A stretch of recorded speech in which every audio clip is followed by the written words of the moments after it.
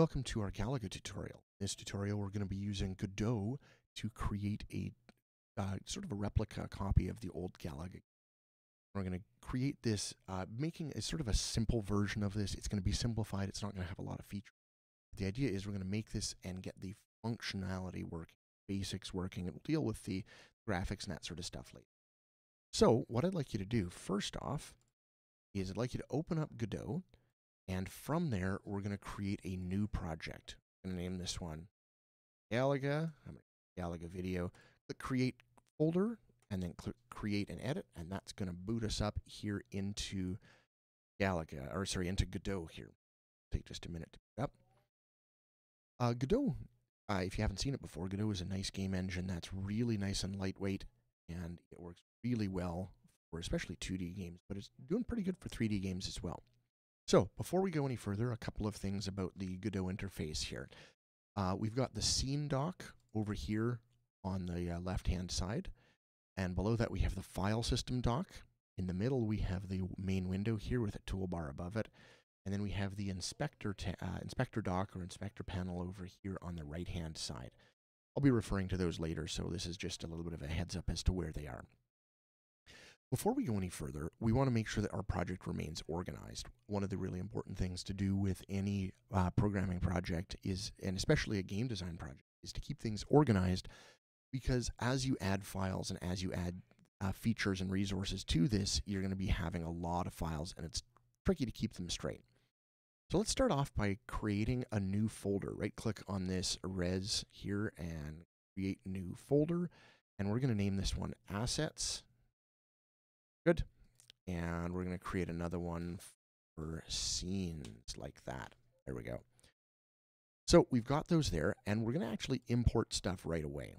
So we're going to import stuff into the assets folder here. So I'm going to click on it. So that's where it's going to go. And then from there, I'm going to go and find the asset pack that I've got. We can download this from kenny.nl. I'll put a link in the description here. Or if you're in my computer science class, I'll give this to you as well. So you should get a compressed or a zipped folder here. I'm going to extract all, and good. So we've got our resources here. I'm going to find assets, and there's the sprites and the black background. So these two things here. I'm going to go back into Godot here, open that up. And with this window here, I'm going to drag sprites and black background here over onto assets. And Godot will happily import them, and you can see they're all in here now. We've got all sorts of sprites that we can use, and our black background.png that we'll use a little bit later here. The other thing we need to do is we're going to create a version of this that looks similar to the old arcade version. So it's going to be narrow, and it's going to have a sort of a portrait view instead of a landscape view as we're playing this. So we're going to go set those up first. We're going to go Project at the top of the Project menu, then Project Settings. We're going to go over here to our window, and we're going to set the width to 600 and the height to 800. We're going to go from there. We're going to uncheck resizable here, because we don't want to be able to resize this. It'll make things look not quite right. So we're going to uncheck that and leave the rest of these the same. Should be okay. We're going to be using a sort of a pixel art style for this. So we're going to go down here to Rendering and Textures. And we're going to look for the default texture filter, and we're going to choose Nearest.